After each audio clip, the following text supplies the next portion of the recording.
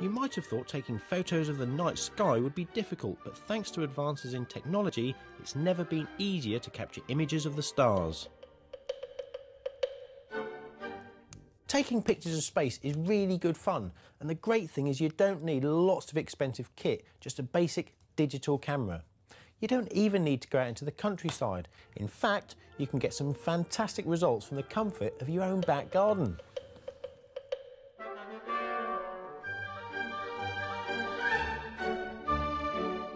There's one important consideration when photographing the night sky, and that's that the stars are faint. So you need a camera that's capable of taking long exposures, and you need something to keep it still. So I've got a DSLR camera, I've got a tripod, and a piece of card. Now we need to do 4 simple things to get the camera set up to take the picture. We need to set it to the manual mode. We then need to set the aperture, so the aperture is nice and wide. We need to set the exposure to about 30 seconds. And then finally, set the ISO setting to about 800. And once that's done, the camera is ready to take a photograph. But unfortunately, it's cloudy here tonight, so I'll just have to show you how you take the pictures and let you go off and try it yourselves. Now, you've got to find the constellation that you want to take the photograph of. So we get the camera lined up first. So we put the card in front of the camera to make sure any vibrations that you give on the camera through taking the picture and touching the camera are not seen, and then push the shutter and then take the card away for 30 seconds, and it's as simple as that. You've been sending us in fantastic images using the DSLR camera technique.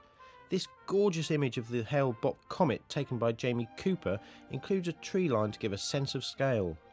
And this stunning photo of the Northern Lights in Scotland by Stuart Watts is a great example of how long exposure can capture constellations.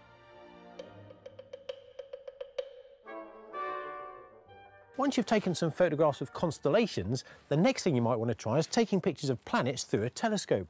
Now, some surprisingly impressive results can be had by using a simple compact camera, placing it against the eyepiece of a telescope, take a picture, you can get some amazing images. I love this wonderful photo by Andrew Richens, taken with a compact camera held to a telescope.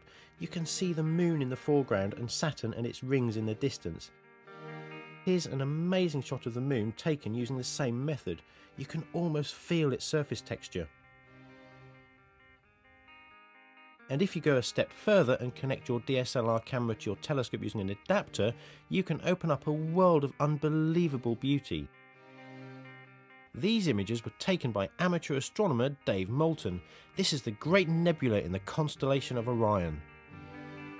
This photo has captured not only the unusual Jellyfish Nebula, but also its neighbouring star Eta. And this is our nearest galactic neighbour, the majestic Andromeda Galaxy.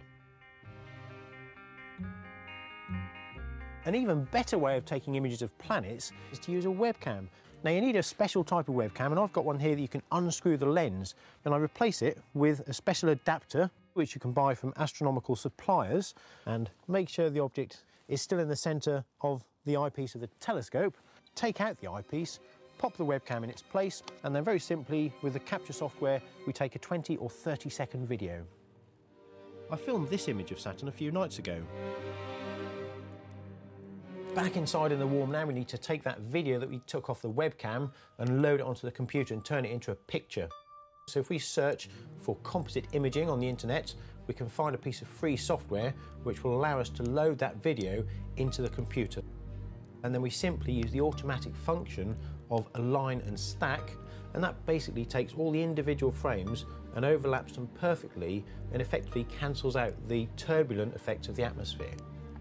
And there it is, our final picture of the planet Saturn.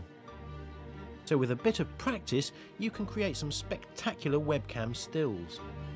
And as you can see from these inspirational images, all photographed by amateurs, with a little effort, the wonders of the night sky can be yours for the taking.